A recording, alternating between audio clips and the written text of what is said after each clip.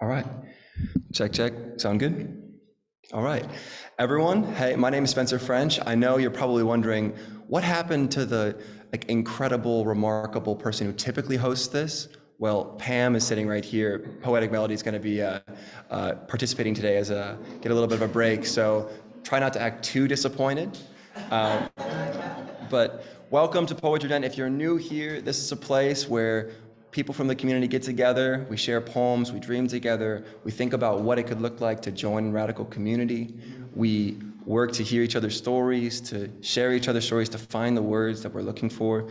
Audre Lorde talks about how there is this overwhelming power towards silence that oppressive systems bring, and so putting experiences to language is an inherently liberative thing, especially if you're coming from an oppressed identity. And that's what we're trying to do here.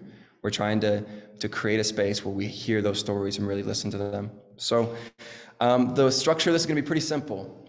We have a sign-up sheet, which I will go grab.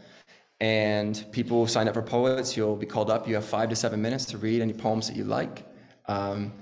And then we'll go to another person from the sign-up sheet, and then we will welcome our wonderful feature poet, Lulu, as well. If anyone on the Zoom would like to read as well, you can drop a little note in the comments section, and we will have George keep a deft eye out for that.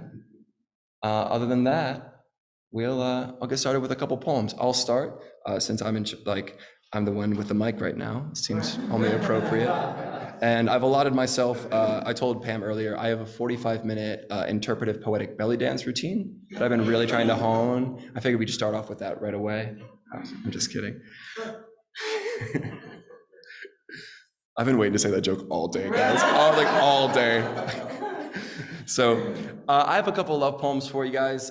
Spring's in the air, and it seems only appropriate to read some things.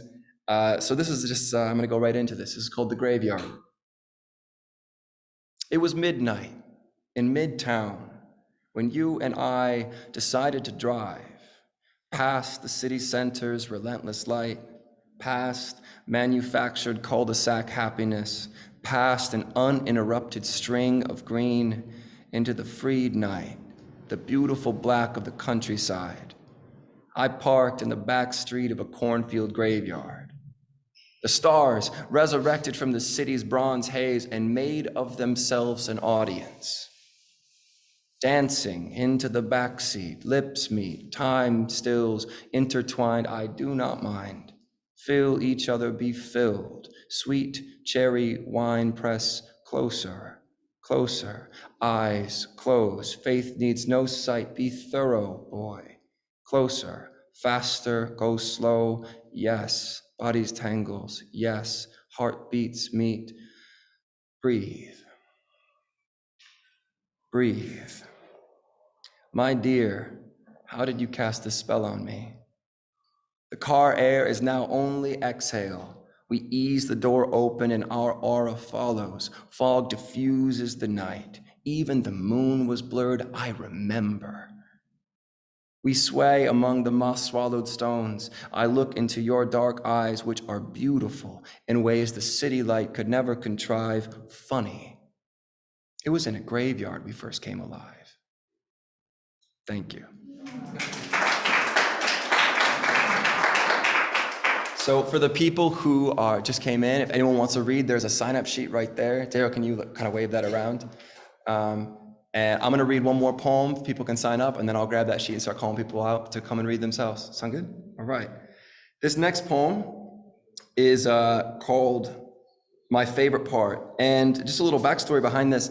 In the history of I am a student, I study poetry and resistance movements and religion, and you can't study too much poetry without getting into love poems. And one of the big problems of love poems is it often takes the object of your affections and turns that person into an object, right?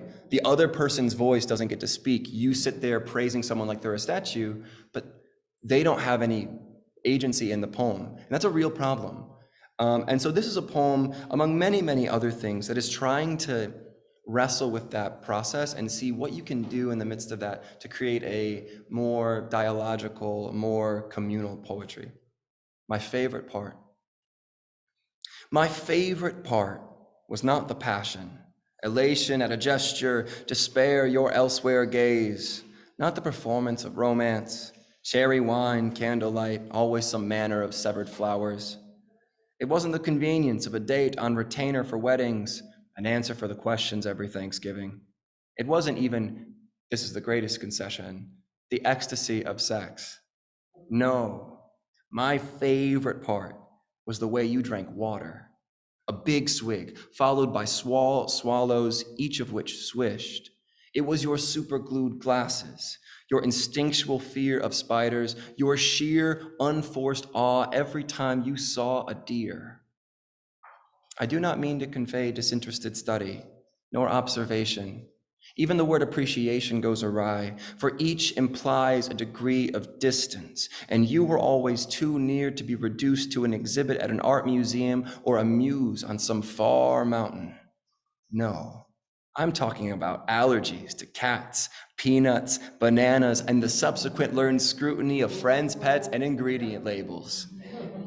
This is about box braids, prontos, 4C hair, and cocoa butter, and all the other details which I was not and now am aware.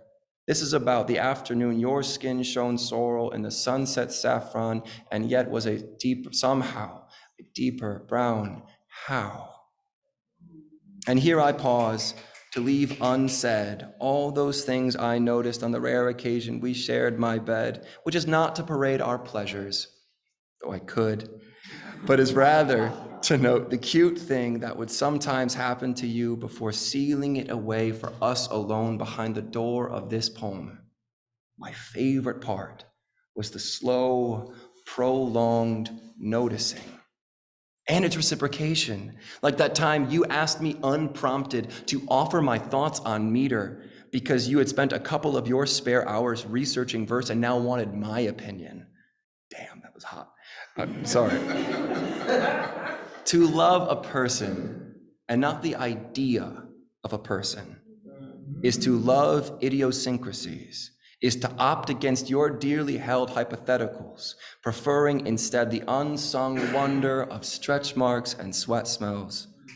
Even now, I can think of nothing more beautiful than the scintillating tip of your left front tooth, inordinately white on account of the filling you as a child required after flying smile first over the handlebars of your bike. It is miscolored and so bright. To love is to know, is to come near enough to notice. And, my dear, I have noticed. Thank you.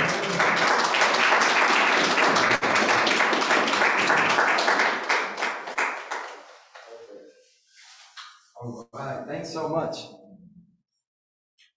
So let's get this started off. I'll go the first name on the list, Ted Wycamp. Would you like to come forward? All right, stage is all yours.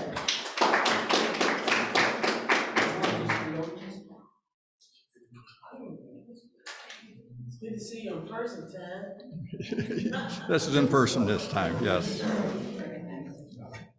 I enjoy the opportunity to share this time with you, whether it's through Zoom or here, because it affords me an opportunity to learn something. And if I can just get one new fiber of knowledge each time I come, just think of the growth that can spur. And hopefully through my words, maybe you'll find a nugget, I hope. The first is pursuit of truth. Now, the truth is, if I want to read this, okay. First truth. Yeah. I have long been in the search for truth. It began before I understood, in my youth. For mankind, the search began with Adam and Eve. After Luther told an untruth, he made them believe. Since then, the trek to explain the truth has baffled all who played sleuth. Religious philosophers, mathematicians without subsidence charge you to follow what they preach as proper guidance.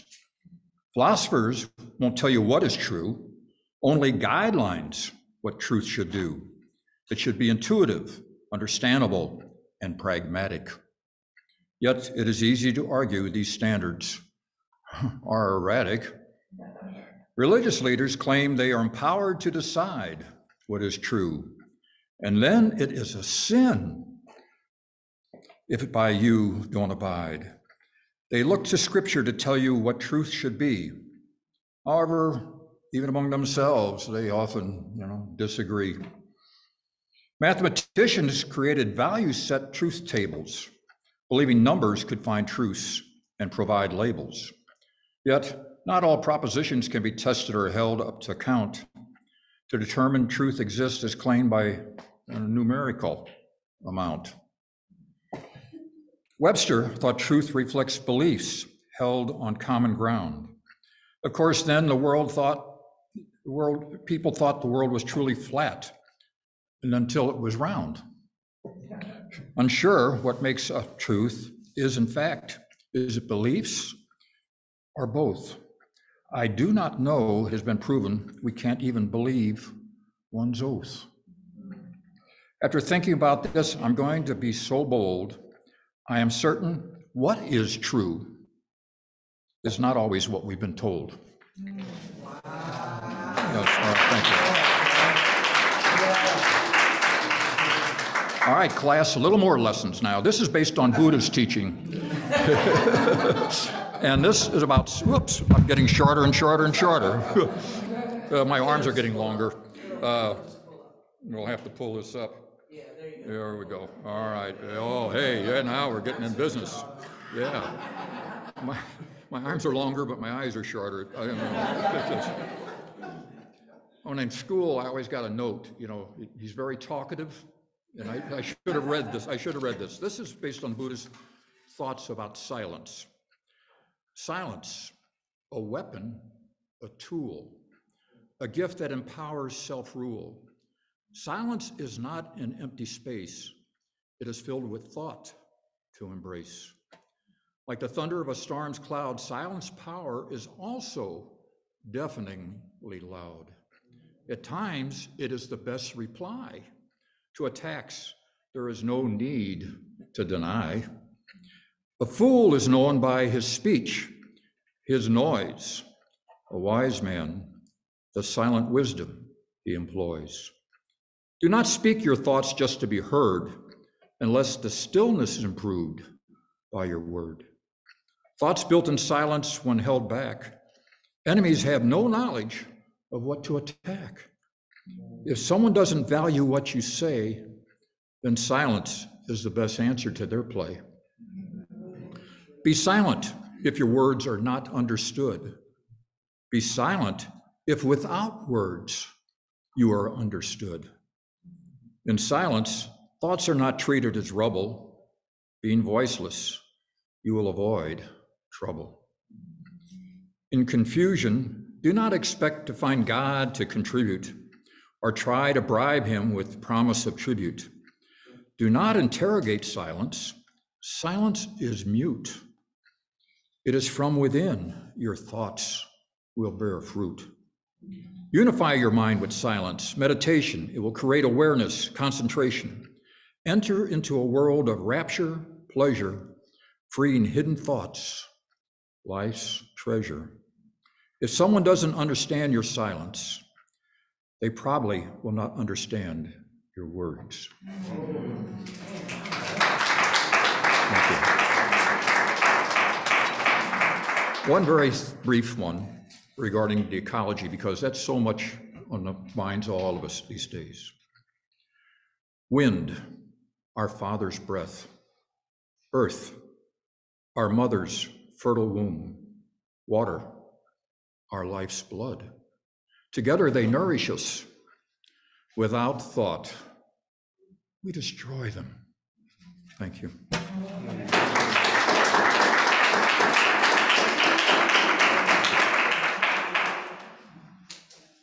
Can we give one more round of applause for Ted? Thanks, Ted.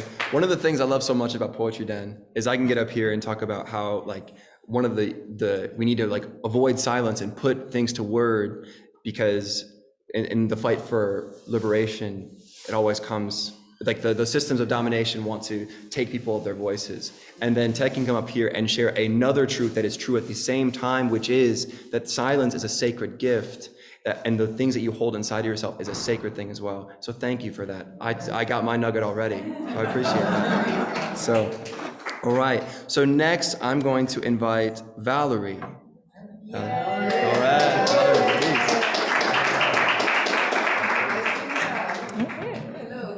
Hello, everyone. Sister Lulu and Johnny.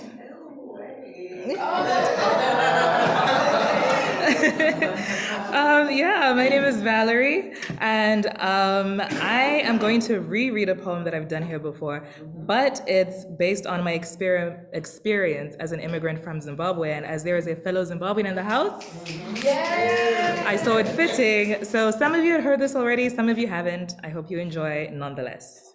And it's called Dimba Zimbabwe, which is just the elongated version of the name of my country, Zimbabwe, which means Great House of Rock. Wow. Okay. But, Mama, how will they know I came from rock? From Pangaea's outburst that stood up to tsunami waves. Granddaughter of magma, conceived in tectonic shifts. If you break me off your back, I become a pebble lost at sea, and how will they know I came from rock? The waves, they laugh at me, pummel me back and forth till my sharp, strong jigsaw edges molded to fit flush in the concavity I left in your side, the edges that shaped me in the story of my home are beaten and battered off me till I am smooth and undefined. Your edges are dangerous, the waves said. They will cut our fish. And so I stumble forward, afraid and ashamed that you'd barely recognize me. How will my smooth, rounded form ever fit back in your jagged side? Do you know I came from rock? From the altar that the morning light prays to as he splits the sea and the skies. A fortress, a resting place for time and age. I too would be ruler and power and infinite, unafraid of your rising tide if I had a piece of earth to sink into. But the rock stares at the pebble in envy. Oh, what I would give to be so free, she says, to lean into the ebb and flow and travel to 1,000 horizons, crashing on shores like the waves do. On and on goes the debate between humility and sacrifice, for the rock has lost parts of herself that the pebble might find life. But am I destined to limp in gratitude, find my future in the aimlessness and call it freedom, knowing that the children I will one day break off my own back will be just but grains of sand strewn across foreign beaches in ignorance, never truly knowing the history and reason and beauty in their coarseness, wearing their own gentle, jagged edges in ways I never had the courage to. Each gentle, jagged edge, a whisper from my mother, and living her dream, yet sadly unaware that they too came from rock.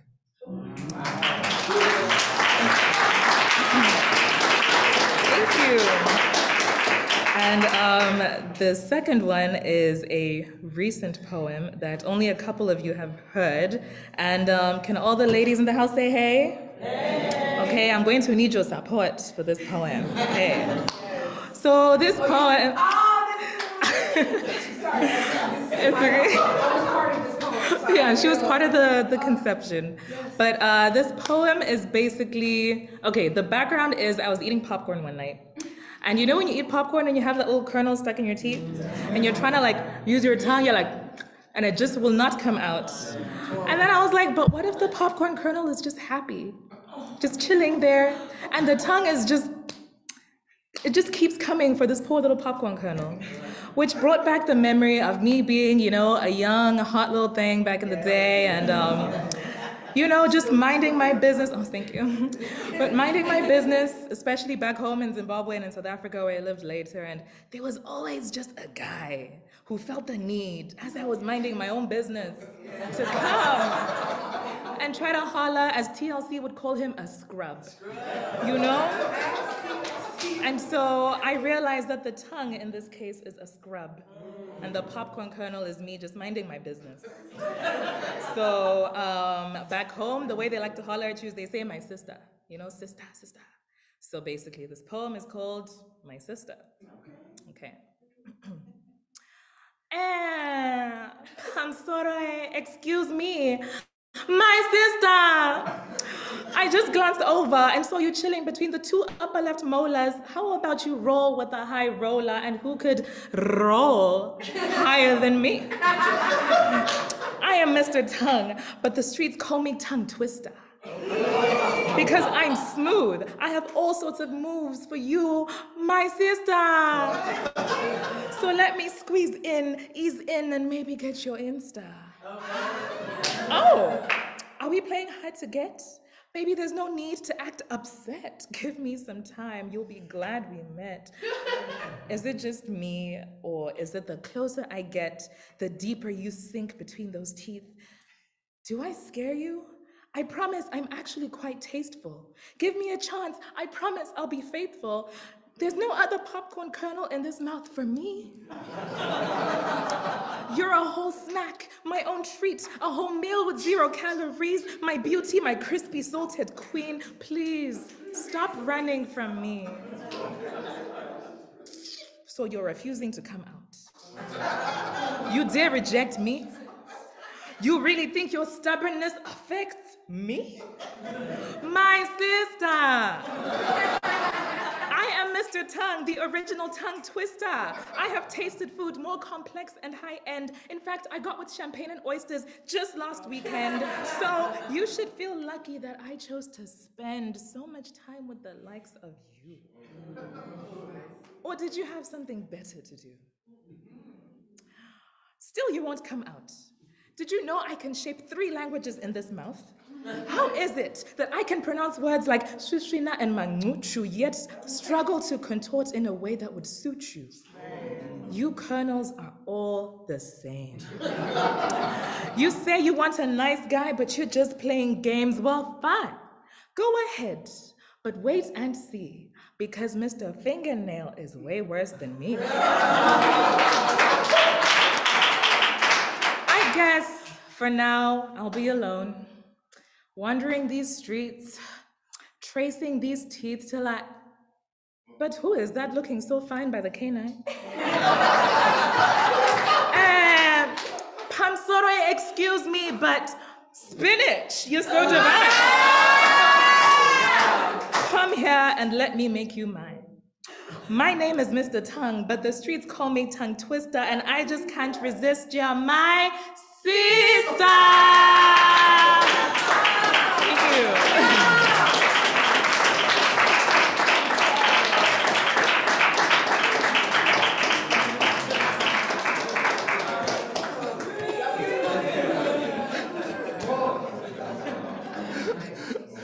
Can we give another round of applause?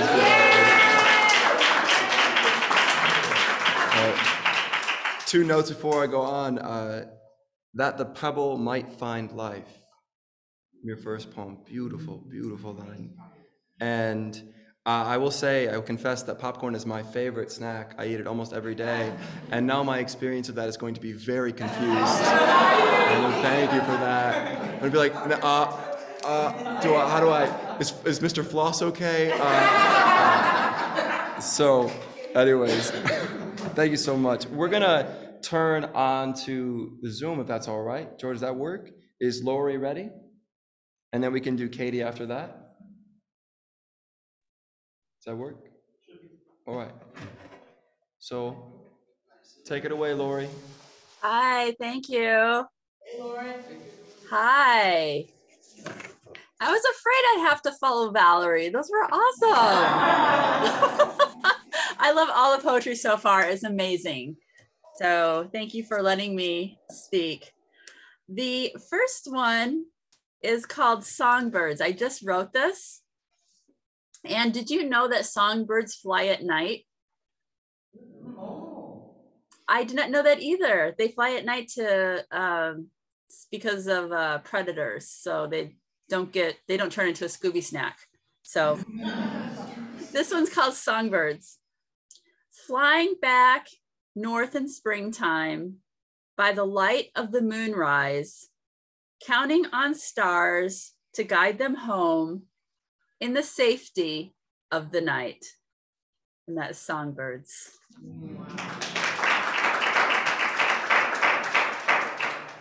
The second one is called Gardening on a Sunday Afternoon in May.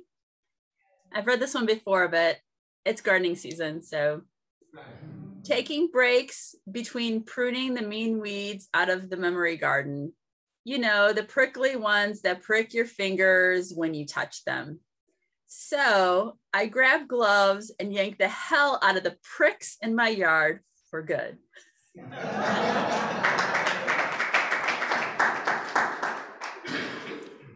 And I guess I have one more or two more. This one is called Loud McClouds Evicted from the Motherland. This one, my maiden name is Caskey, and it was called Mick Caskey, so it's Scottish. So I'll read the poem. My ancestors supposedly were booted out of the serenity of Scotland for manufacturing bad whiskey. What? Making bad whiskey. That may be why I don't like whiskey. I can only envision my loud, obnoxious ancestors sporting those yellow, awful tartans, running to the ship before they were killed by the masses, leaving the Mick and McCaskey behind on the shoreline in the Highlands.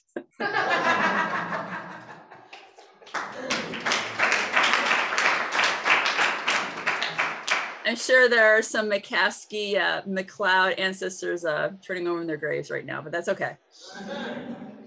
This one is from my book, Home. This came out this year. Thank you. It's on March 2nd. And this one I have not read out loud before, so this is a treat. And they're basically lyrics, but I haven't had the courage to put them to music yet. But I saw in the weather one time, there was a term called derecho, means intense winds. So this is what it's called, derecho. Nature had a case of the Mondays. The air was thick, the air was hazy. A storm was brewing, no time to be lazy. Headed back west, escaped nature's Monday. It was derecho. It was no bueno. It was no bueno because of derecho. It was derecho. It was no bueno. It was no bueno because of derecho. Drove home fast, lines of clouds, storm threats chased me out. On the highway, out of the country, storm threats approaching loudly. It was derecho. It was no bueno. It was no bueno because of derecho. It was derecho. It was no bueno. It was no bueno because of derecho. I made it home barely in time.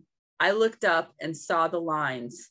The rain hit hard while the wind whined, grateful for home barely in time. The rain hit hard while the wind whined, grateful for home barely in time. And that's derecho. Thank you. I'm gonna let other people read now, but thank you so much for your time. Yeah. Thanks, Lori. Can we give one more round of applause for Lori? Yeah. Thanks so much. And congrats on the book. Thank you. Thank you so much. And are we good to go for Katie next? Keep it on the Zoom train. Is that all right? We can go to someone else if we want to. Katie, can you hear us? Katie, can you hear us? Katie, can you Roger, wait for it? Yes, I can hear you. Can you hear me? Yep. We can. Hi. Take it away. Hey, Katie. Hey, everybody. Hey. Um, I didn't know to see you today. is that Ariane? Hey. Heyo. Yeah, I was taking a nap. I just got back from a trip, and so I jumped on the call. So I have been feeling kind of restless. I love to travel. And I've been traveling a lot and as much as I can, maybe in the last 4 years. And I haven't been on a trip since October. I know it's just so far from, my last trip. But I know it's not really.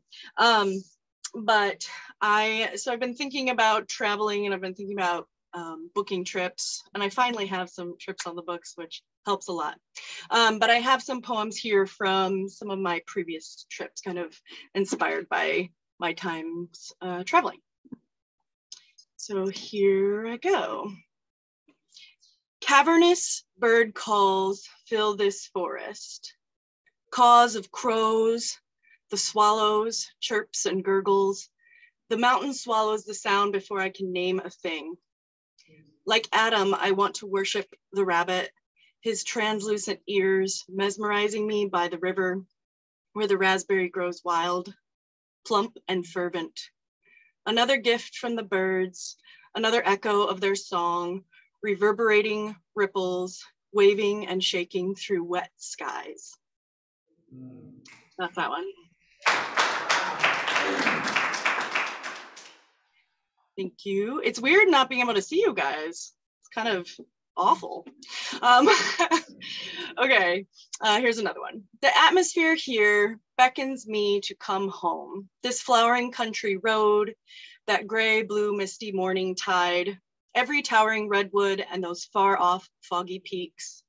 Each holds my face in hands made of moss, sand dollars, driftwood, echo-full echoes, and says, this right here is your home. And that's that one.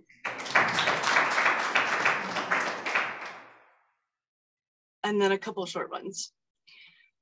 Barefoot to the bathhouse is exactly how I want to remember this trip. My eyes, my feet on Maine, ferns and spongy forest earth, soil sticking in the grooves of my toe prints. That's that one.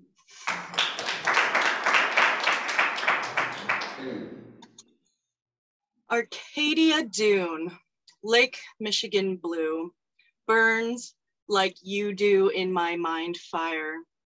Flame watching, fire tunnel running, the way we met, fraught. Flight and fight, arms waving wildly into the sun, skidding down sand, dune rolling, crystal cascade, a body, rock skipped smooth, wisping away across never-ending lake.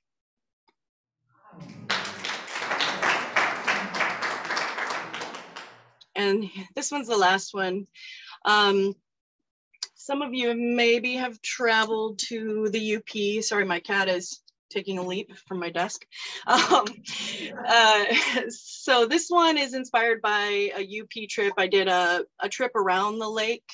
I've done that twice actually since COVID started, 2 different directions around the lake. And this one is about being in sort of a very remote area. And it reminded me a lot of my sister. This poem sort of is inspired by her travel lust, her wanderlust. Disconnect, 1990s kegerator, dead zone, dirt road, light, gas gone on my own, phenomenon, Tequamanon, Michigan blue, berry beer, all hail the end of the road. And that's that. Thank you.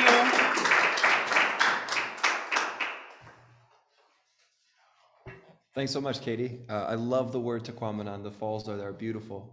There's a funny story in my family that my father was actually conceived there. My grandpa took great pride in telling my father that, which is a hilarious thing. So can we give another round of applause for Katie? He would be mortified to realize that I said that publicly. All right, let's move to the next group. We'll do some in-person readings and we'll go back to some online. But Ariane?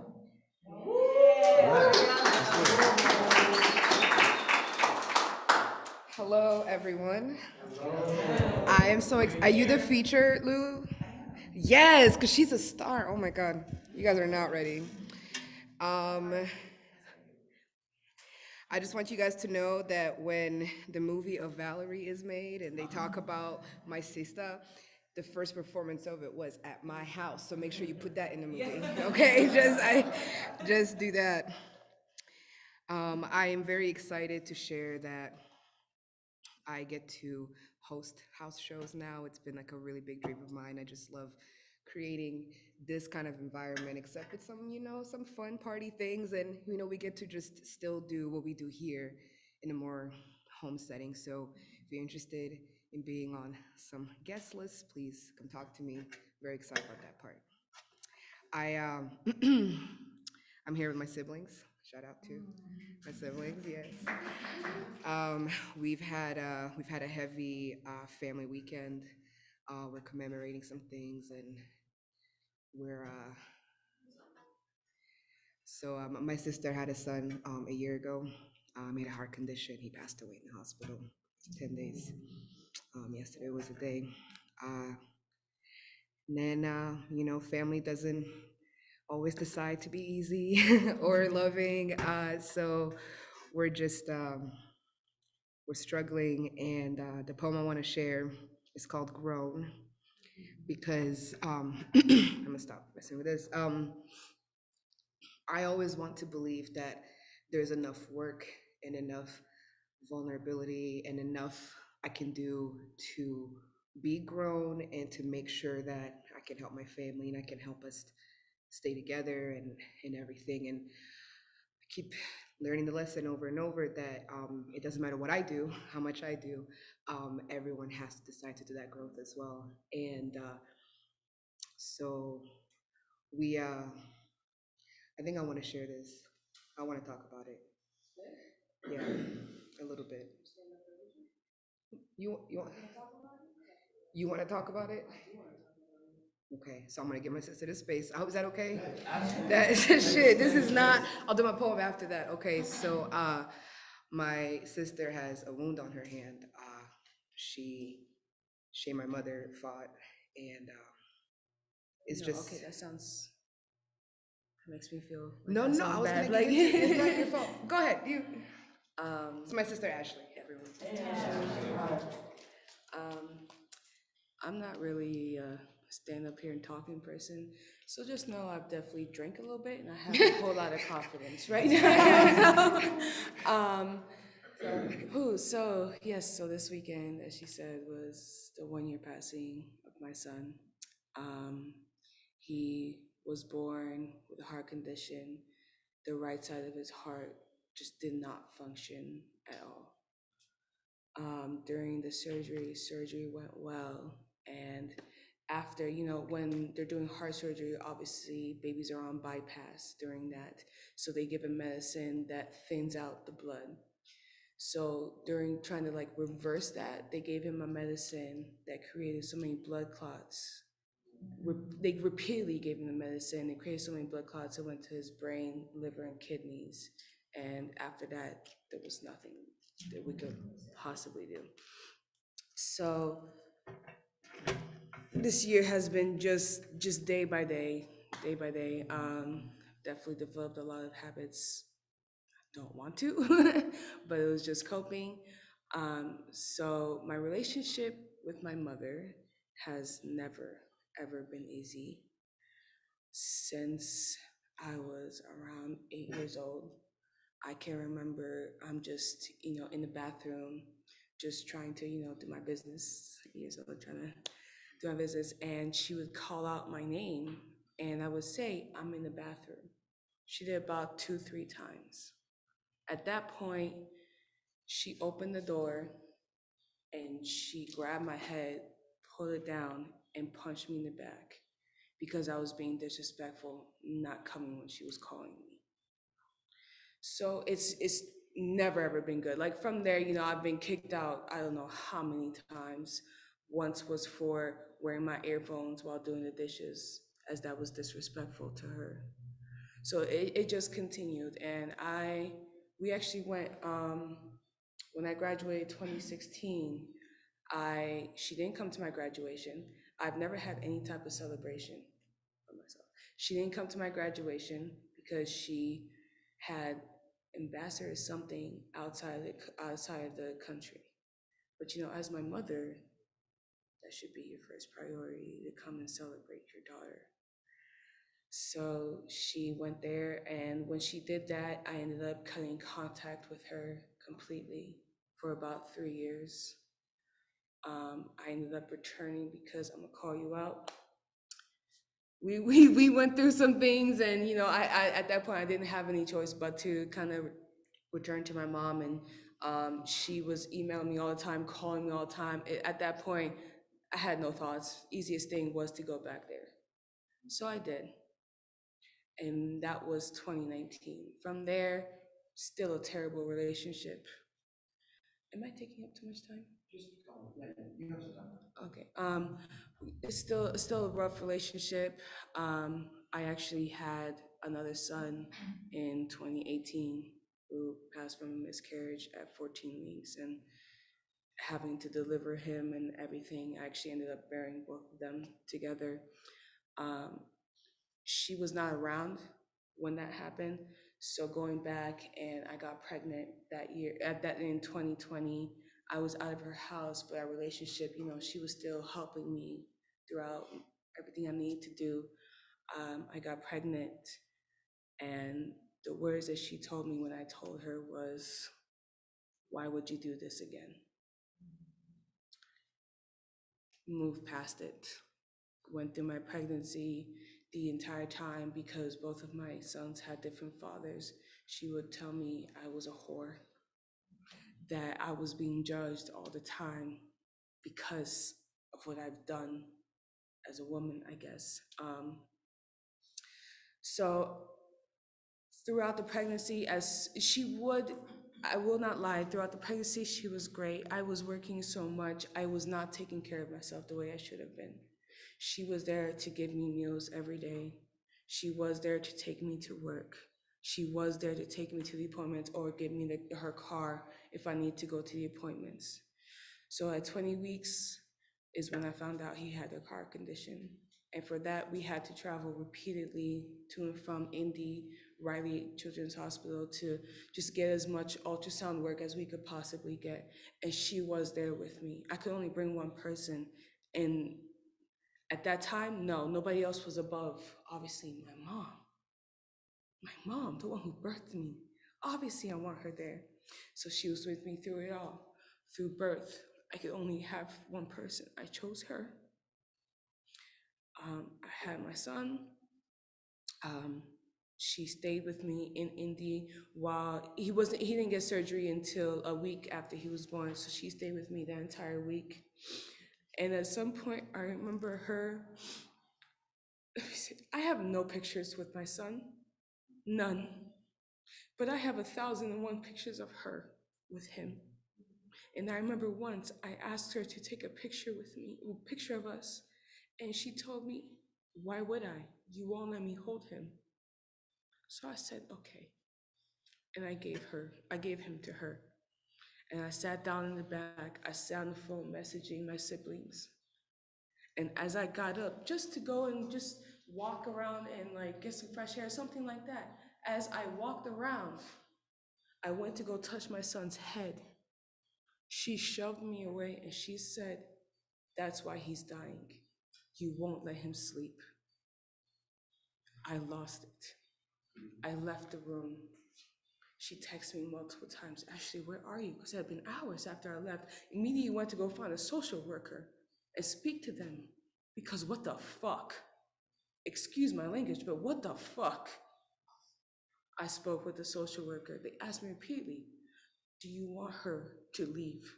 Do you want us to get security and have her escorted out?" I said, "No. That's my mom. That's his grandmother.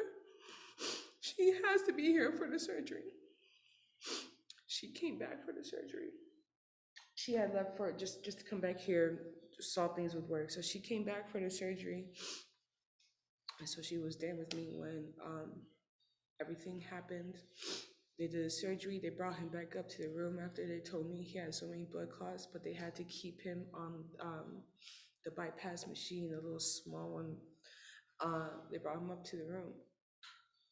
My mom took one look at him and she called the priest to come do his last rites. She just, for me, she jumped ahead. Didn't even give him a chance to try and heal, to fight it. She jumped ahead. After everything, she was great in dealing with funeral services, all of that. So yes, that leads us up to now. It's been 1 year. Yesterday, she planned a little memorial for him. I love that. I thanked her because I was not able to. Mentally, financially, I was just not able to. She handled that. 1 p.m. we were supposed to be at the cemetery. I woke up 11 a.m. I knew what I had to do. I had steps in my head of what I had to do to get ready for him. The first thing she texted me that morning was, get up and come make these things for the reception. Irritated me. But again, she's my mother. I'm gonna do what she asks. So I went and made them. After that, I'm getting ready to go. She has been rushing me this whole time saying, you're running out of time, you're running out of time. This is about me today, right? It's about me and my son. I ignored that. I tried my best to work with her. As I'm getting ready, I had put some things aside for my hair because I hate doing my hair. Oh my God. So it's just in braids. So I had some head wraps set to the side. 10 minutes before we're supposed to leave, she grabs that pile, she tosses it in the washer. I had not cried the whole day, but that sent me over the edge. I started crying. She looked at me and she said, what's wrong with you? Calm down. It's not that serious. I cussed back at her. I said, it's not about the fucking head wrap. I hate today. Today is one of the worst days of my life. And she just, you're African, so you know, she did. She had that, and I walked away. Right after that, I had already told her I was gonna go buy special flowers to take and bury for him. She immediately left, grabbed some flowers off of her storage, whatever that she's had for the past 15 years, just to go to be the first one to put them in the ground before I could put flowers for my own son. When I got there, I wanted to rip them out so bad. I said, no, that's my mother. I tied them together. I made a beautiful little presentation for him, and we continued on. We move on to today. Today I woke up this morning and she told me to grab my things and get out. I said, okay, I'll have an argument. I started grabbing my things. My brother here, where we live together, he had some laundry at her house too. I started grabbing that together too. She came in, she said, why are you grabbing that? I said, you just told me to grab my stuff and get out. I'm gonna take everything with me. We're just gonna go right back to Fort Wayne. She saw me doing that. She grabbed the basket. In that basket, I had put my youngest brother, his watch. She had got for his birthday on his 18th birthday last year. He wanted it resized for him to go to prom on Friday. He asked me to grab that for him so we could go get that resized. She saw me take that watch. She came back and yelled at me and she said, I cannot take that watch because I'm gonna go to the pawn shop and sell it. My mother. And then we continue on. I'm mad, I'm yelling, I grab my stuff, whatever. I start leaving. She locks the door on me, throws my stuff outside with some trash, locks the door. My brother's clothes are still inside. I got angry. I went through my little brother's window, grabbed my brother's stuff. She pushed me a few times, grabbed my brother's stuff, left. We came back trying to go back to Fort Wayne. She started fighting because there's a special, I understand, it's earphones, it's an AirPods. I understand it's a simple thing, But that simple thing is what I bought for myself because nobody else did the day that I pushed him out. That was my push gift. And I engraved it, Adiel's mommy. It was in her car. She refused to open the door. Just to unlock it, she refused. I lost it. I went inside and I stood there looking at her. She said, I'm gonna call the police. I said, please. Didn't say no other words. She looked me straight in my eyes and she said, even if it was Adiel's heart, I would not give it to you. I saw red. I attacked her. I went after her and I said, why would you say that to me? The day after his 1 year, why would you say that to me? We began fighting. She bit me. The police was called. We now have a police report, and she actually got a protective order against me an hour after it happened. Realize I've been talking a lot. I'll finish it up. Go ahead. Yep. Thank you guys for listening to me. Yeah. I'm not gonna do my poem. It's okay. I just want to say thank you guys for listening to all of that. It honestly, as I'm sitting back, I feel like it's a play that was written. Like, that's so crazy, but that is just our regular life. So I do apologize because it wasn't either intention to kind of make the whole, and we're gonna keep going with more poetry. I'll do poetry at a different time. Thank you guys so much.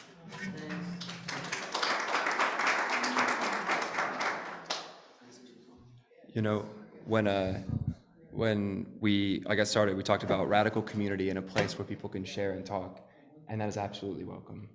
And I'm so sorry about the situation, and so honored that you feel safe enough in this space to be completely honest with all of us. That's a really special thing, and thank you. And please do not, like, in the back of the head, the thought of like, but okay, well, let's address that right now. Anyone concerned about losing an extra couple minutes? Look around, look around. No one is concerned, so you don't have to worry about that either. All right? All right. One more round of applause for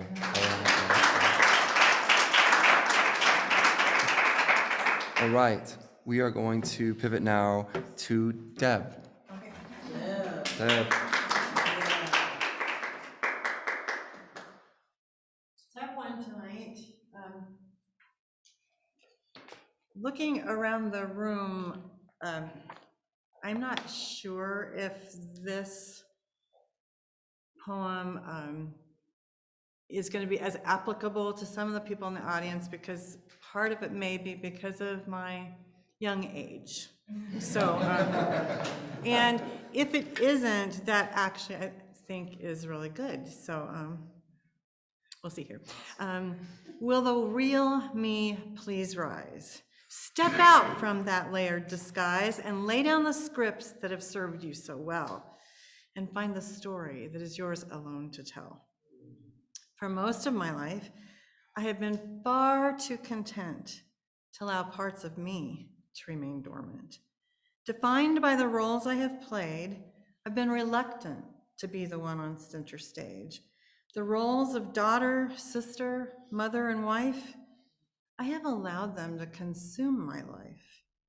I've used these roles as a protective fortress, and in the process, they have become try saying that fast, the thesaurus for who I think I am. Well, because I have loved being all of them. I threw myself in willingly because they were everything I wanted to be. This is not a complaint. This is not a lament. I don't even have one regret. There are no tears for the way the years have been spent. But these roles were never meant to confine me. They are enhancements, not intended to define me. And it is not healthy for anyone, including me, to sit on the sidelines waiting for an opportunity or a circumstance where other people need me. Because no one, not even me, should live their life vicariously. Both of my parents have left this earth, and I'm still their oldest daughter, their girl, for whatever that's worth. But there are no more lines on the page of that script. No more birthdays to try not to forget.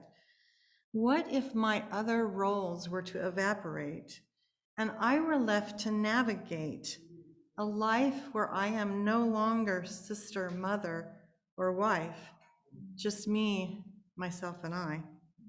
While I hope and pray that day never comes or arrives, I need to embrace this one life that is only mine. Investing in myself is not a selfish endeavor, nor is it an attempt to sever or tear asunder that which has been joined together. It is just time to resurrect that girl who used to think she could conquer the world. Emerging as a healthy version of me creates a healthier edition of we.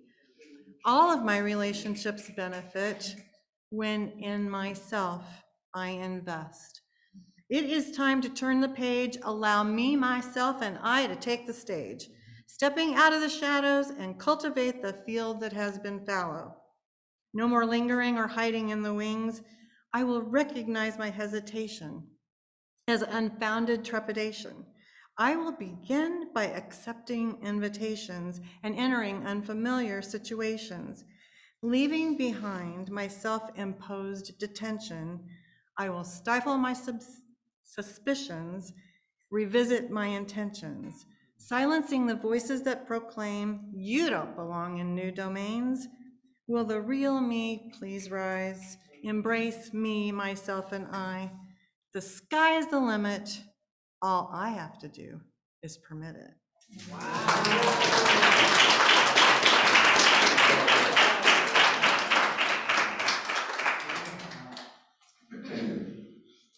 Can we give one more round of applause for Deb? Just a quick shout out to Deb as well. A few summers ago, I was a young person working in the community and also trying to write, and I needed a place to stay, and she and her husband Steve took me in for a summer. So she let someone write, so shout out. All right, Tom, you ready to go?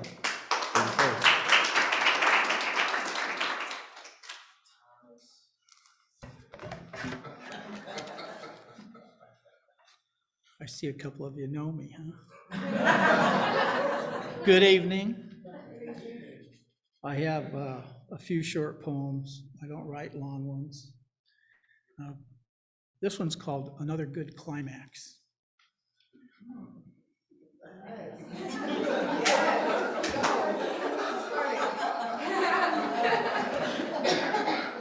I had just finished a very good novel, which moved my emotions from one emotional state to another, like from fear to anger to laughter to sadness to kindness to hatred to loneliness to the need of a companion.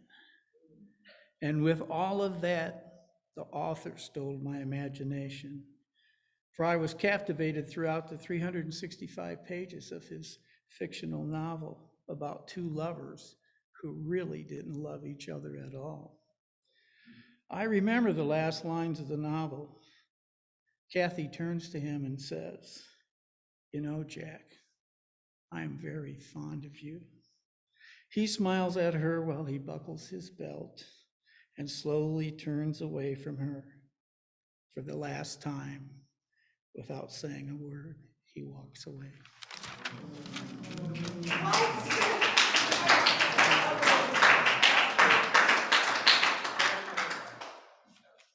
I like that writer. This is called Being Prepped for a Catheterization. Does everyone know what that is? Everyone know what it is? All right. I stared up at the nurse in her blue uniform, but that's not what impressed me. It was her eyes, strikingly blue, beautiful, and soft, easy to look upon, and I studied them as she told me I could trust her. As she smiled at me, I felt comfortable in my position, though I had no choice in that I had to lay still while she shaved around my manhood. She talked about the raging fires out west and how they fill the atmosphere with smoke, but did create beautiful sunsets for others in different states. I listened, but I was anxious because I kept thinking in hopefulness that she knew how to use that single-edged stainless steel blade.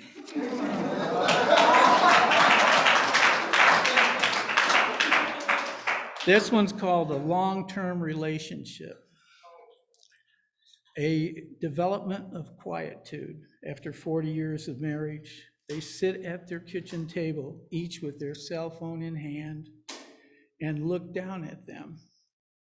Neither gives eye contact to the other, but it does not matter, this appearance of separateness, because they are still in love and enjoy each other's company in peace and quiet until the toast was burnt.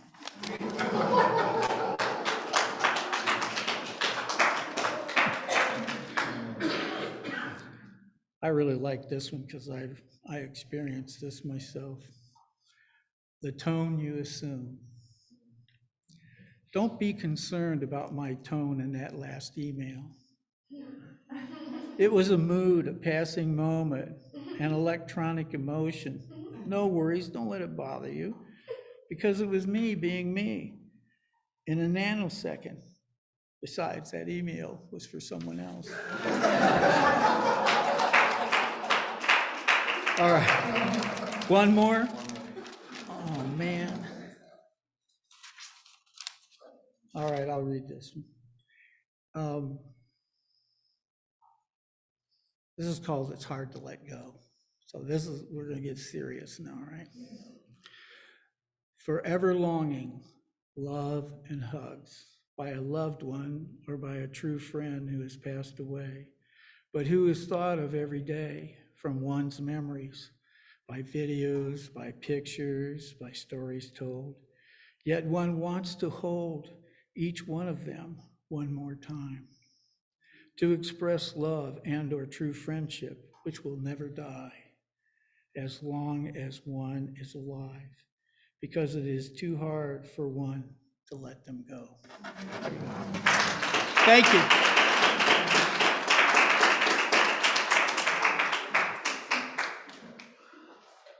Another round of applause for Tom. Thank you. If we had more time, I'd like a full explanation of what a catheter is. I mean, you live long enough to probably. Yeah, thank you, truly, thank you. All right. Wayne. All right. And because we want to make sure we stay on track, we'll try to keep it about 5 minutes. Is that all right? Okay. So my poem doesn't seem like it's too cut and dried, predetermined, and really doesn't fit in. I'm going to ask some questions first. Ted said he was looking for nuggets of wisdom when he comes to these things. I'm looking for something. I'm looking for someone who has never hurt another person. Yeah? Someone who has never done anything wrong. Someone who has no regrets. Okay, I'll do the poem.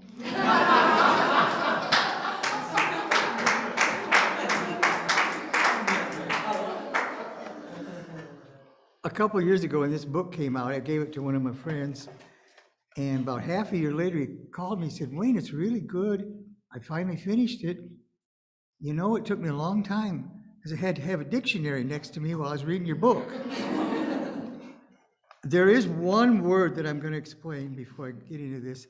Dross, D-R-O-S-S. Dross means something that's useless, needs to be thrown away. They even use it in making metal. You get this molten metal boiling, the impurities come to the top, that's the dross. Finding my name.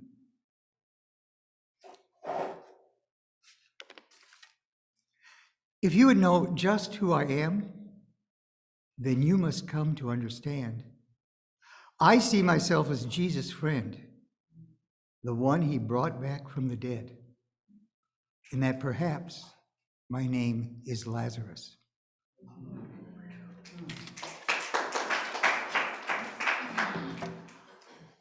Lazarus. When Jesus learns a certain man is sick, he does not go, but waits for 2 more days and tells his friends, our Lazarus is dead. But yet I say, God's glory you shall see.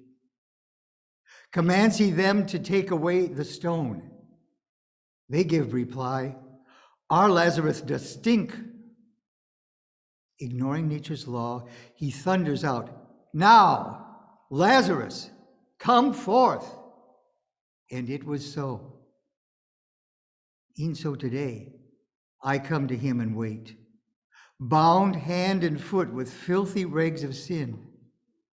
At his command, come forth and show to all how thou art cleansed. I tremble and complain.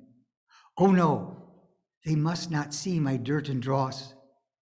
Says he, you have the glory of my cross.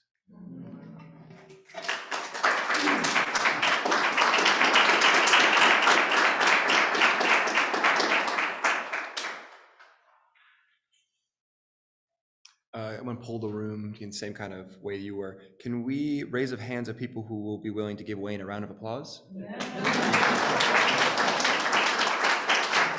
Thank you, truly.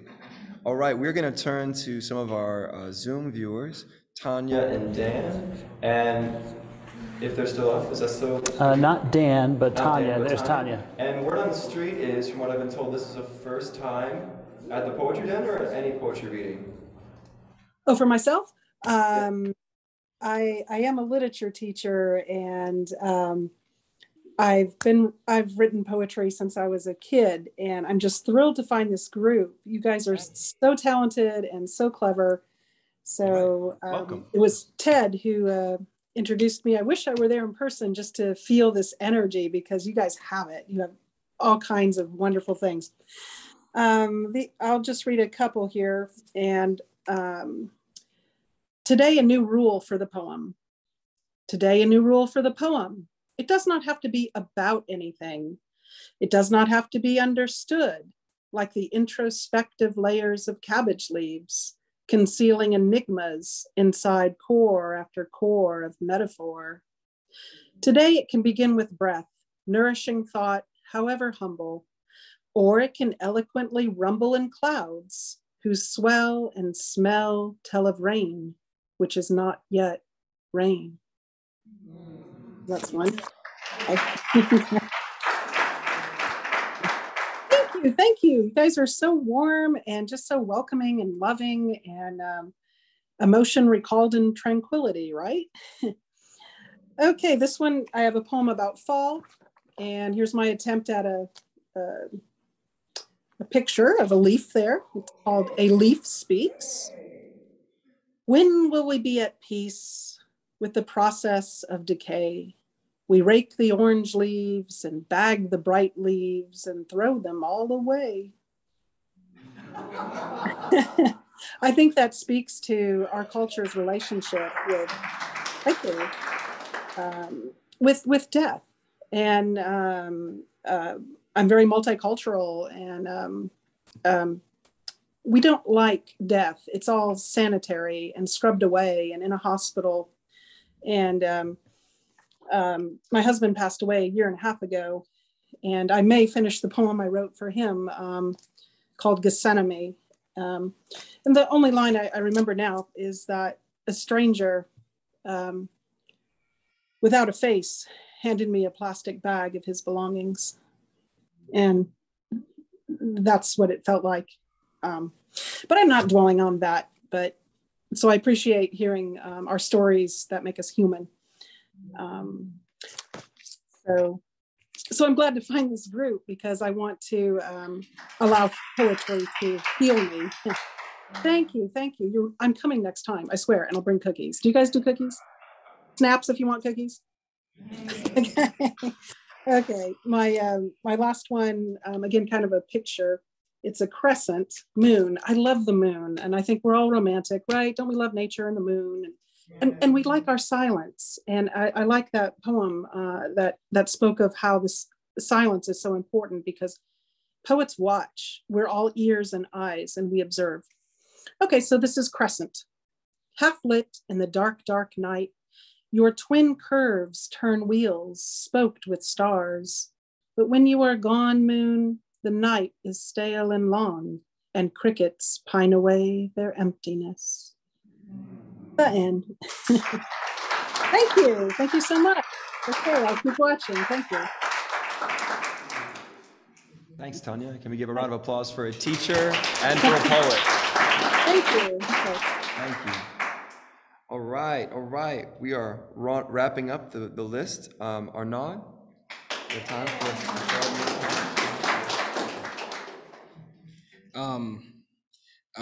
my older sister, you know her. She's a poet, and she inspired me to write this the other day. It's his first time doing it. Oh, that's it. Yeah. My tree grows. It knows knowledge to the edge of every branch. My tree yearns. It learns, sweeping its shade amongst the brave. My tree towers. Its hours filled with drinking droplets of wisdom and performing miracles. My tree is not hollow. Allow its bark to protect what lies beneath a fruit so spiritual. My tree's roots dig deep, big, and reaching even past foreign waters until it meets reaching even past foreign soil until it meets familiar waters.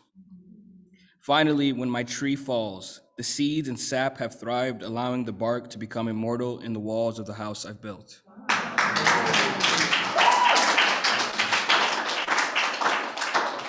And I have one more short one I wrote a while ago. I don't remember it, but it's on my Instagram, so I thought I'd say it too. So much glory, the irony lies in the gold. Every morning the ivory unfolds, seeking ebony to uphold.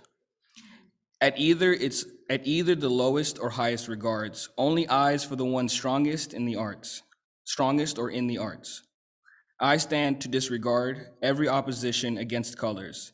As art is my form, I was woke long before I removed the covers.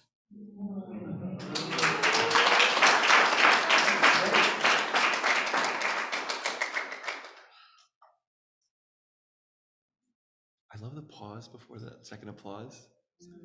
It's kind of nice. Let me give a round of applause for her. All right, there is a real pervasive case of if you sit in these seats long enough, you start writing poetry. I've seen it happen many, many times. So those people who are visiting who don't consider themselves poets, right? Oh, I only write a little bit. I'm not a poet.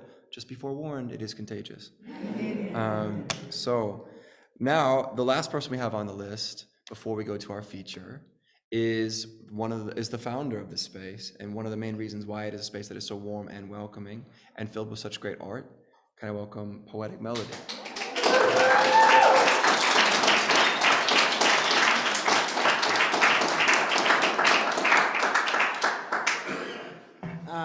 So I just want you all to give Spencer a round of applause.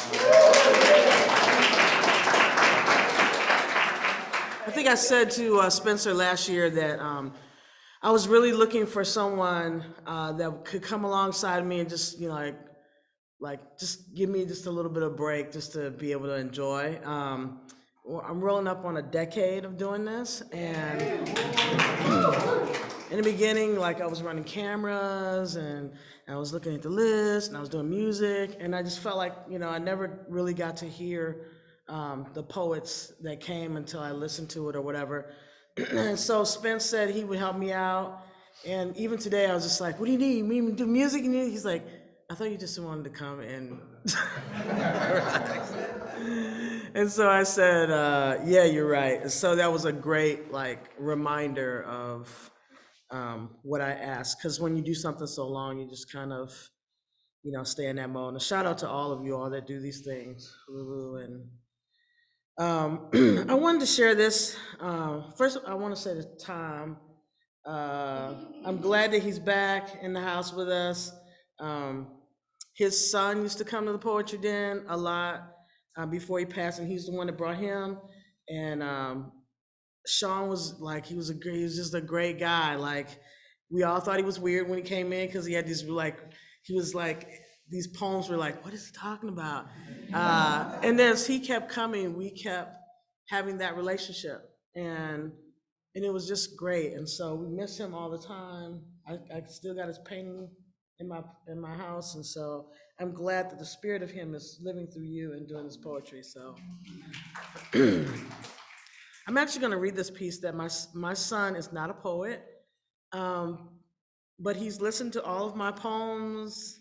I've made him read them, as well as anybody that's close to me. And so he wrote this first poem, and I always say that when how I started poetry was through pain. And this was Langston's, my son's name was Langston. He was named after Langston Hughes. And he wrote this poem after losing a child. Him and his wife, they were pregnant, and she was 13 or 14 weeks along, and they lost a baby, and back in December. But that pain keeps going. And so one day, the backdrop to this is one day it was flurries. He lives in Atlanta. One day it was flurries out, and he wrote this poem. Snowflakes fall from the sky, so beautiful and fragile, so intricate and detailed, so beautiful. Snowflakes, they bring us so much joy, a sign of changing seasons, a change that brings death before life, leading the way for spring to bring anew. So beautiful, snowflakes are elusive, fragile to the touch. Something so beautiful, only to be witnessed for a moment in awe and amazement. So beautiful. God would create something so extraordinarily beautiful and yet so temporary that in your hands will melt and disappear, leaving nothing but a puddle of what was and what could have been, a memory of how beautiful and complex it was, witnessing its life, its beauty and death. Such a blessing. Although gone, its beauty will remain, my snowflake.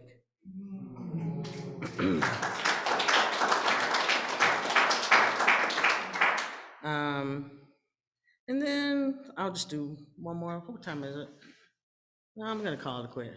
Yeah, I'm gonna leave it with that because we got a wonderful feature here, and I'm looking forward to hearing from that. And I value your time here, so thank you all for being here. Thank you, Spencer, too.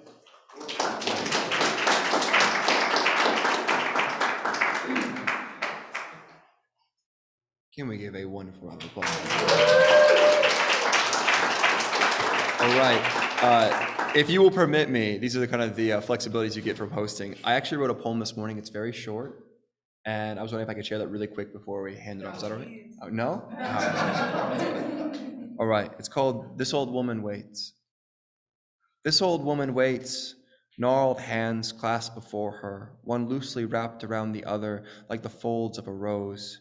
She stands shy and silent in her thin blue sweater, still unseen by the pharmacist. Wait, swaying to one foot and then the other like a tree in the breeze. She seems nervous, unassuming, awkward, and modest. She stands like one awaiting the judgment of death itself and not wanting to draw attention to her concern. She seems like Orpheus in Hades the second after the completion of his keen. She waits like a bride just before her wedding night, embarrassed slightly for her eagerness. She need not be.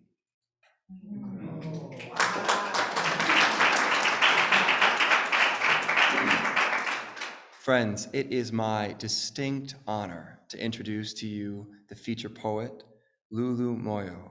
Lulama Moyo is a slam and spoken word artist. Using her current academic career at the University of Notre Dame, Lulu works to explore her passion of community engagement, advocacy, decolonizing the classroom and curriculum, and African diasporic achievement.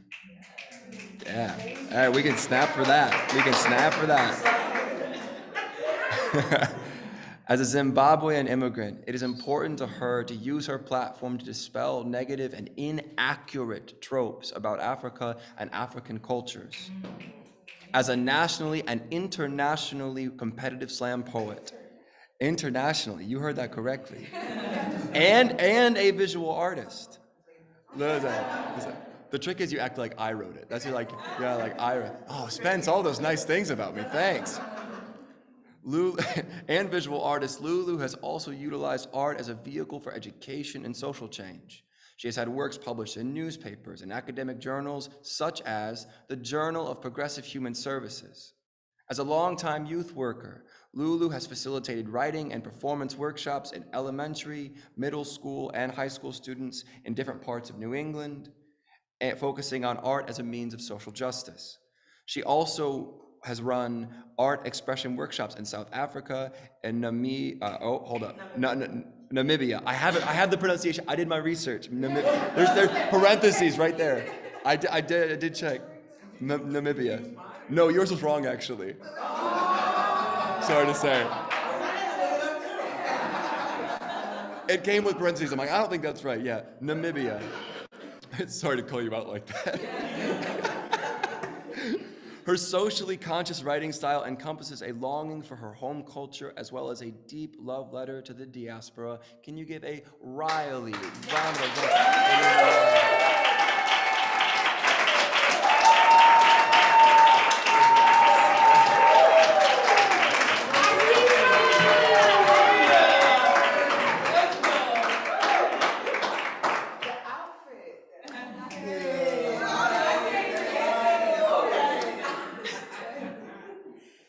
It's a sort of backwards, back and forth, chit-chat, small talk.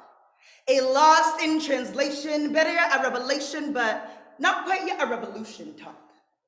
A woman at the corner store speaking in the comfortable rhythm of her language, the broken beat, smooth and raspy vibe, a bilingual interlude, interrupted by the cocky confusion of a Caucasian. If you don't speak English, you better go back to whatever jungle you called out a sister. It's the kind of chatter that does not leave your ear, that crawls up your spine and gnaws at your limbs, a paralyzing, immobilizing noise that leaves a brandish mark on your soul, leaves you tearing at your frayed flesh, unable to remove its staple. I am not your sister. Pale-skinned ignorance with veins black as hate that spews from your pursed mouths. If only you knew what I know, what worlds I've seen, lives lived, what is misunderstood, mocked and mimicked through crisscross stairs of those words. Their cleverly placed syllables, a bilingual's paradise, a sort of lost in translation type of clarity and serenity that moves past the tongue and escapes through the lips talk. Or sort of talk you fail to think I understand, me with my polished and prim syllables of choreographed phrases and ample-bodied statements in those hollow-socketed eyes of yours. You see me as some skinny, well-read, well-spoken, wordly-worded white girl trapped inside the frame of a full-fit, big-haired, nappy-headed, thick-skinned Negro that stands in front of you, never missing the beat, the brutal beat that knocks against my skull till it finds their way in. You let your venomous fangs sink into me, letting your just say, sorry, my mom is in the back and it's like,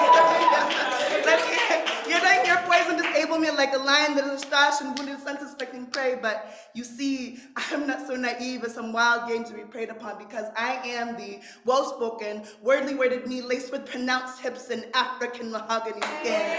You think that I do not understand this chit-chat, the busy speak that parallels where I am from because I do not back my words with beautifully arrayed tonality. You assume that I must not know where I come from. My history and culture lost in the blurs of America, that all I should ever be mindful of is my cotton-picking, slave-shipped asylums, African ancestors. That is the white noise you hear when my mouth opens and dribbles out words. You pompously ponder me when I state my true nationality, one reminiscent of my profound indebele skies that pull at my choked heartstrings. It's not a game of clicking tongues where you scoff and at from us our humanity and our humility, where you simple-minded simpletons use every fiber of your racially closeted beings to be unaccepting, unrelenting, unjustifiably skewed. You sightseer do not see that it is simply the simple talk that gets us through. Thank you.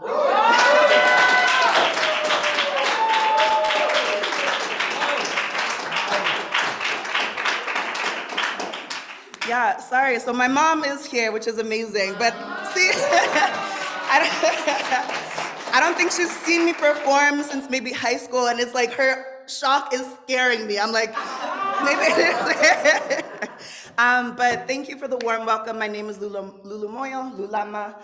I'm originally from Zimbabwe, but I've lived a little bit of everywhere, including Maine. A lot of my narratives come from my experiences growing up in let's say kindly, culturally depraved, maybe an environment where I was probably the only person of color in my whole school district and town for several years. And so many of my narratives, including this piece, which I wrote when I was 15, have been pieces that I've carried with me around my experience. And so I really feel honored to be able to share my writings as a Zimbabwean immigrant, as a queer Black person in the world, as a young person, as an academic, as an artist. I am really honored that you felt that you could share your piece and your whole family is here holding space for you. I think it really touched me as well, as complicated relationships with African parents. It's very tough and common. And that was not subtext, by the way, but just like appreciating that relationships are tough. But I think that it's wonderful that we can all show up with our different paths, our journeys, our baggage, our invitations to the table and can hold space together. So I'm gonna share some poems. Do I still have the same amount of time? Or okay, great. This piece is called, sorry, it's the change in weather, so I have a raspy voice, but it's raspy today, so please bear with me.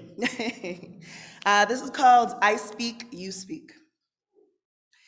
You speak such good English. What they really mean to say is, you speak such good English for an African. Raised eyebrows and snaring stares, how dare I speak clearly, eloquently, without falter, without the background rhythm of my roots. How dare I call myself an African, expecting headdresses and orange red cloth draping from my frame. You speak such good English for an African. You must have been privileged growing up. Good for you.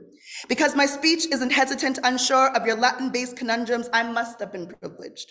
To have had the chance to grow up in a mainly white society surrounded by suburban cul-de-sacs and PTA moms, I must have been privileged. To have attended schools where my face was the only face of color, where I was the only different one, when all I wanted to be was the same. Privileged to feel inadequate and strange, that being born of a different country, being born of a different race was unacceptable. Good for me, huh? You speak such good English for an African, but are you really an African? An authentic African? The very blood that runs through my veins is the blood of my ancestors. The heart that beats in my chest rises to the same beat as theirs.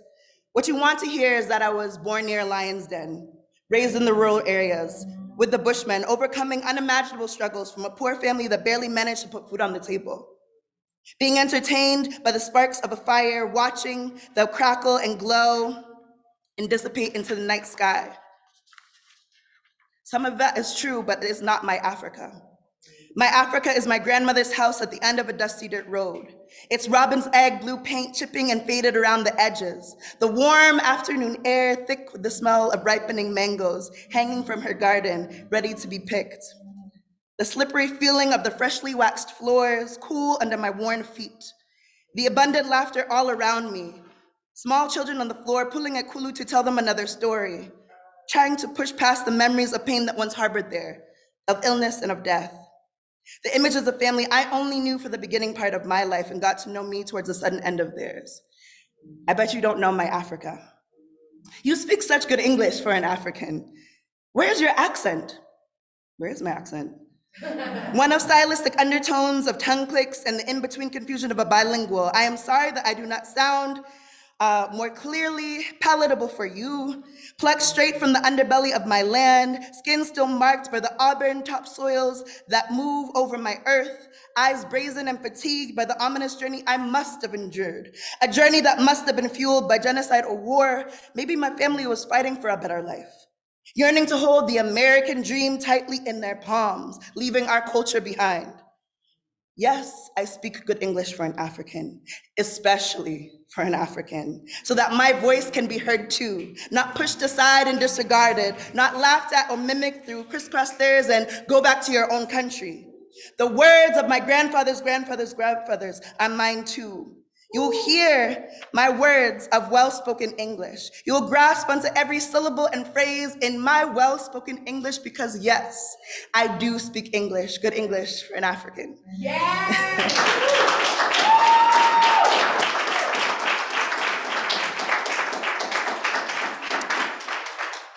So I think Pam said this at the open mic that I was hosting very recently. That doesn't matter how many times you get up on the mic, I'm still like shaking like a leaf. So I'm glad that there's this podium right now. This is like my coming out of retirement open mic also.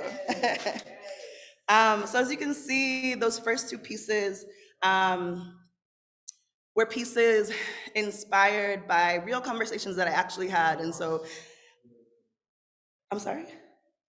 Oh, real conversations that I actually had. So repeatedly people telling me that trying to erase my culture from me because I do not sound like the image of Africans in Africa that they have imagined or Disney has developed for them. And so the first piece actually was a conversation with my mom after she got off the phone with a telemarketer who just kept saying, what?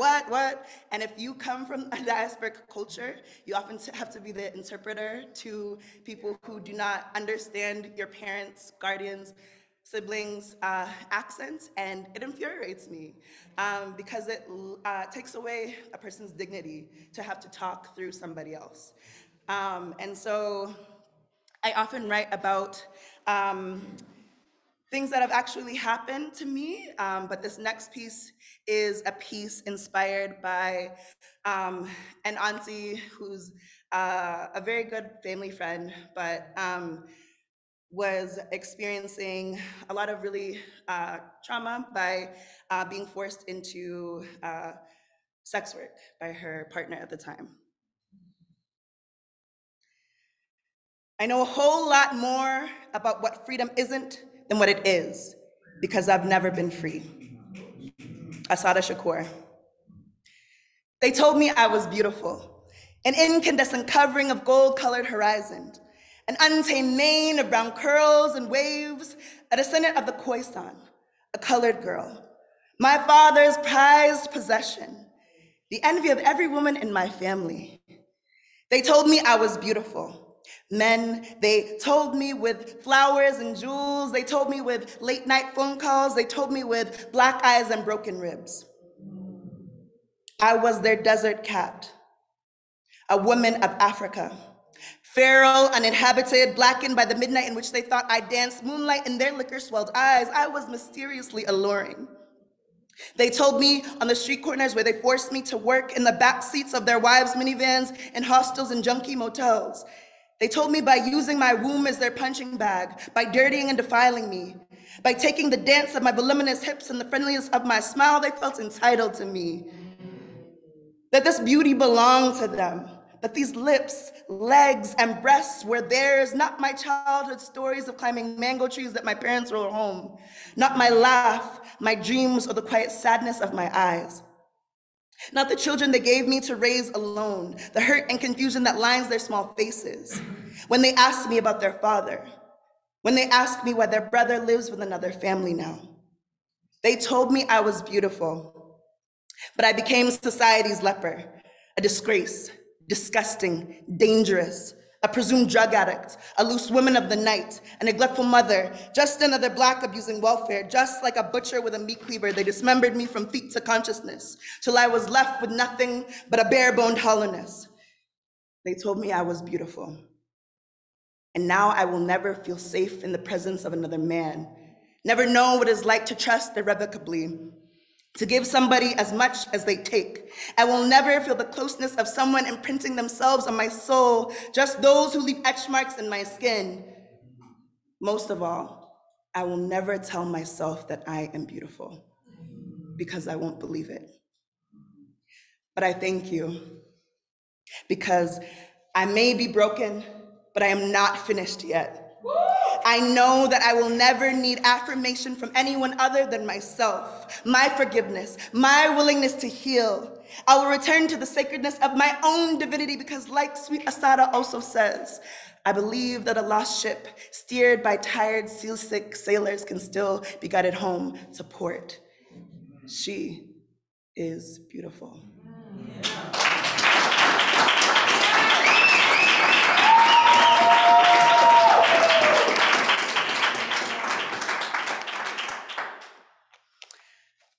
Yeah, I think it's really fitting that it's raining because I feel really at peace when there's this like new energy that's able to come when the rain comes in. And so it's helping grieve, it's helping to birth, it's helping to wash and purify.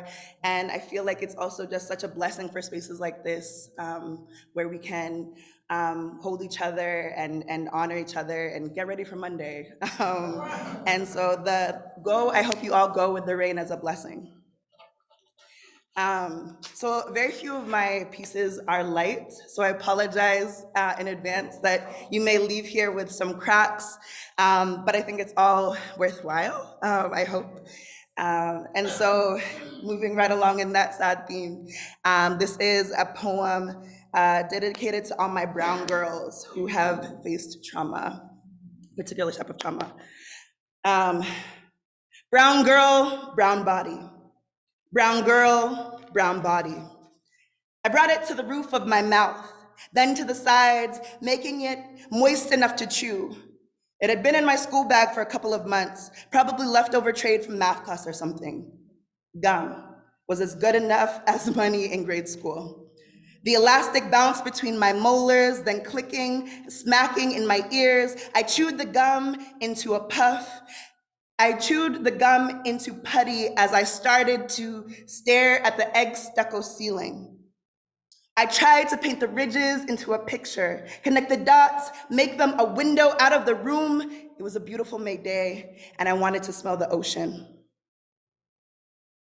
Red, big red, that was my favorite gum.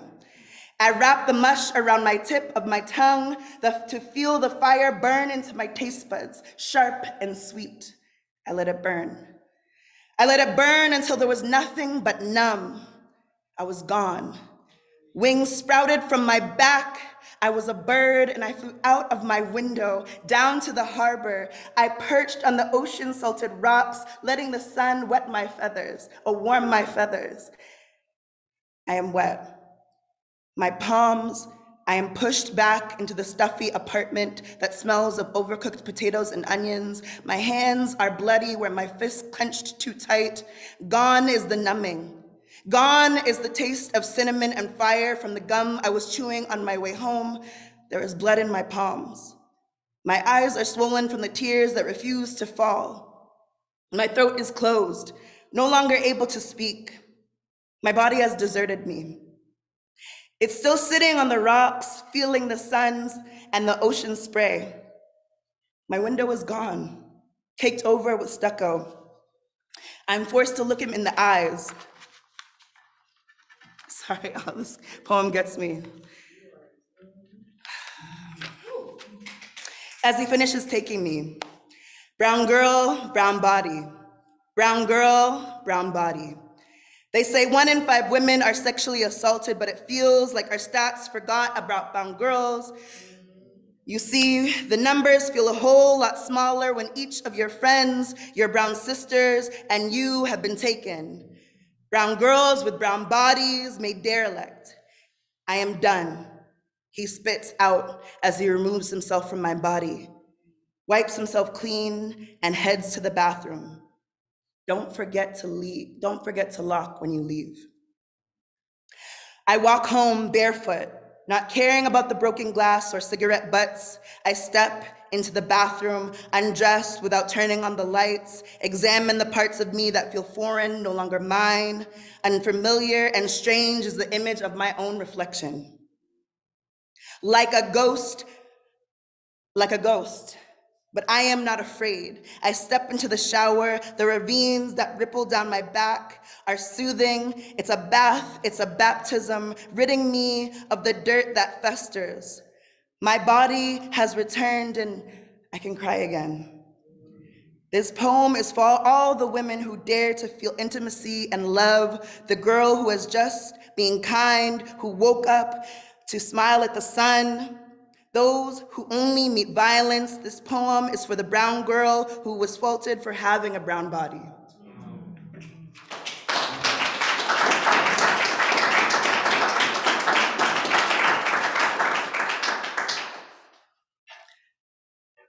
So I said, I'm from Zimbabwe.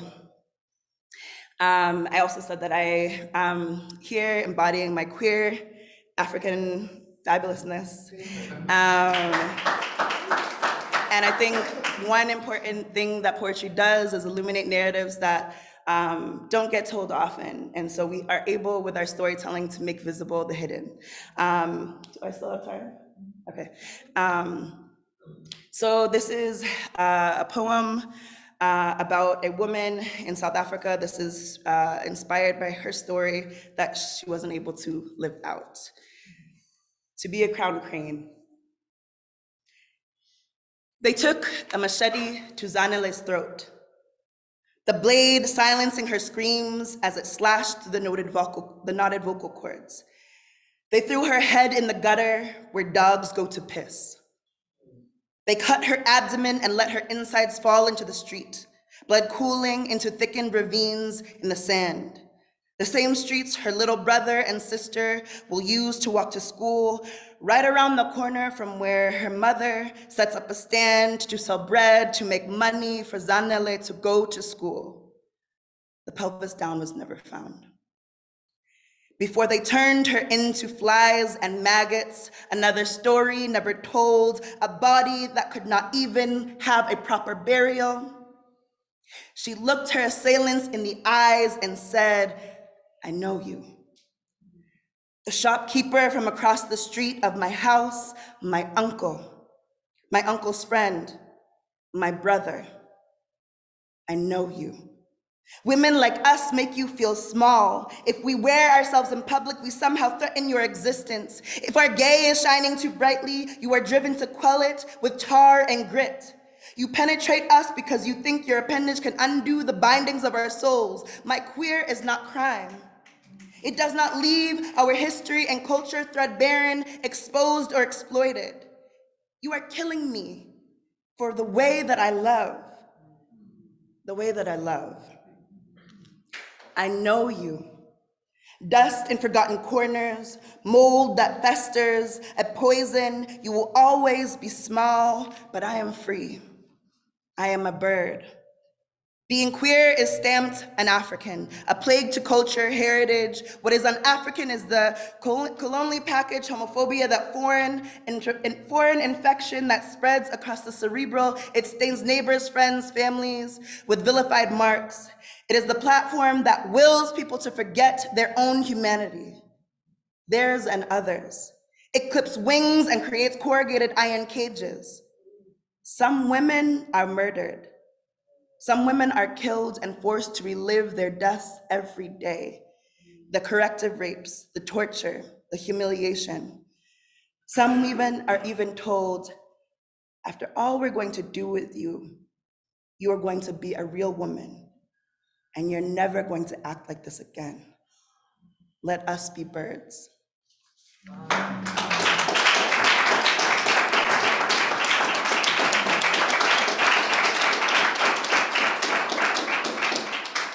All right, so I have two more poems for you all. Thank you for being such a lovely audience. And they're happier. So I gotta bring it. I do bring it full circle to give you some brief joy. So this is a poem that I wrote for Juneteenth, the Juneteenth celebration. I was invited to speak during a dinner, although as my friend, comrade shared that not all of our poems are applicable to every situation, I think we can all share in the joy of what this poem symbolizes. Did you know that this is a radical act? This right here, all of us. This honey fermented dark mahogany, brown sugar black. That shea butter, coconut oil, sweet tea, and sometimes coffee black. We are vibrating on the same wavelengths of love and affirmation. We are here to remind ourselves we are whole, connected by this gift, connected by this gift, connected by this gift of life. But as radical as our embraced existence in this room is, so is our drive for it to be everything we were never told we could be. Life-giving rain, the North Star that points home. We are the deepest kind of magic. But as much as we are belonging to ourselves and our own divinity, we belong to each other. I am because you are. It is our conviction to work for each other, lift and be lifted. Our freedom isn't cultivated by one, but the blood, sweat, bone of many. We move systems just as easily as we learn to move mountains. We continue to exist in times of violence where we are made to feel like cursed bodies disposed, where it's hard to feel our beauty and our sacredness, but we must raise and resist. But it starts on days like this. We all come together and break bread. We are here, after all, the first fruit of the harvest, the fruit that gets the most sun, that rises and blooms, that spreads, that is the most sweet, that is the blessed and most sacred, the fruit that connects our past to our forever future. Wow. Wow.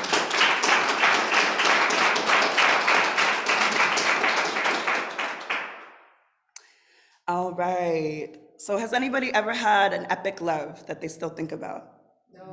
No. Okay. Well, I mean, you still got time. Even if it's with yourself.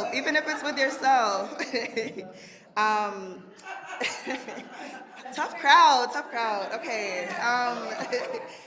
Well, I hope this poem inspires you like it did for me. So this is the only love poem I've ever written. And so I'll leave it with that. It's not to say that I've never experienced love outside of this person, but it was the most beautifully inspired form of love I felt. Ode to a one-time lover. When I kiss you, when I kiss you, it's like Harlem in the summertime. It's heavy air thickened with the scent of Caribbean and soul food, sweet caramelized plantains, oxtail curry goat, cornbread okra stew. It's bachata and salsa dancing in the park, hibiscus skylines and goldenrod ridges. It's waiting in the afternoon sun, orange and gold blanketing the neckbone of your dark mahogany, making me cherish the serendipity of our fingertips laced as we're still strangers.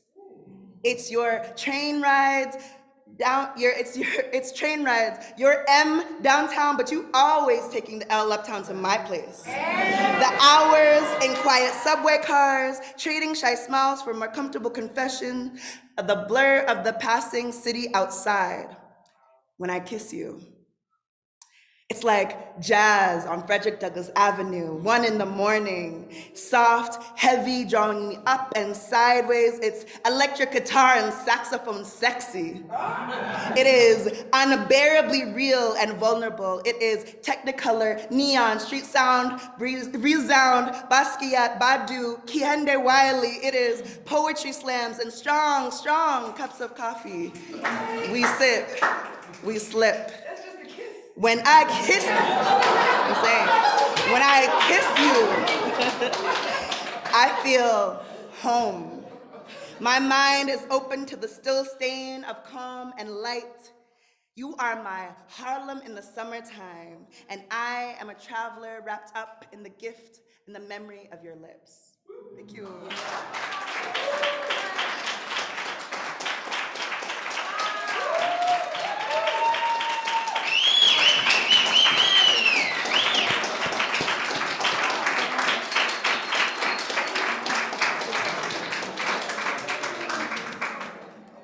Friends, can we give Lulu another round of applause?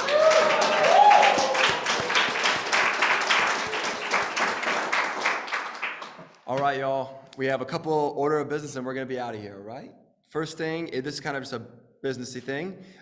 We do record these things, and it's a very vulnerable space, and we get that, and we want to honor that. So if you don't want this published, come talk to me, come talk to George, and we will make sure that happens. It is not published. We want to respect people's space and guard and honor what the space is, and if we need to do that, we will. That's the only businessy thing. The second thing is, I want to send us off with a little blessing. Now, in some religious traditions, it's customary to say, go in peace. But there was a poet named Padraig Otuma who tweaked that a little bit, and I think this is very, very appropriate for what we've experienced here. For we have laughed and we have cried, we have opened ourselves up, and we have opened ourselves up to others, right? And so, having done so, hear this and receive it. The task is ended. Go in pieces. Belief has been rear-ended, certainty amended, and we found things needing mending that we didn't know was torn. The task is ended. Go in pieces to touch and heal your world.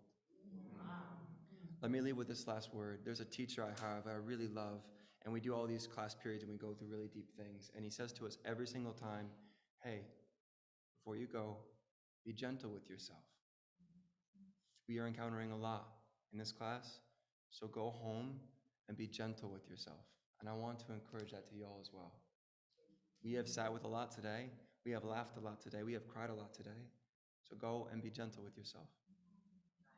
All right. All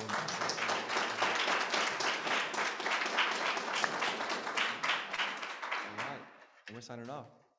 Have a good time.